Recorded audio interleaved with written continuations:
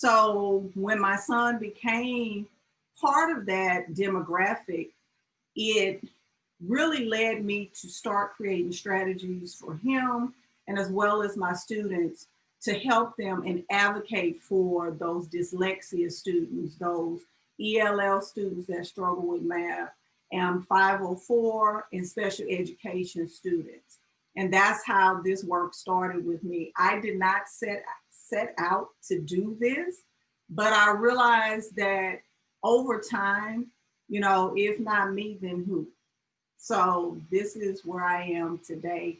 And I can say that it has made me a better teacher. I've shared so many wonderful things with teachers, and they've been so grateful because truth be told, we have more kids that are below grade level than that are on grade level. And 90% of our resources that are out there are for on grade level students. If you've ever bought anything, you have to deconstruct it and build it back up to something that you can actually use.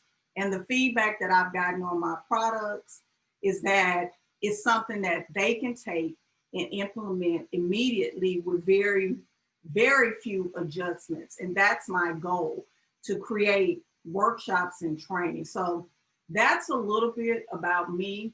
We're going to go ahead and get started.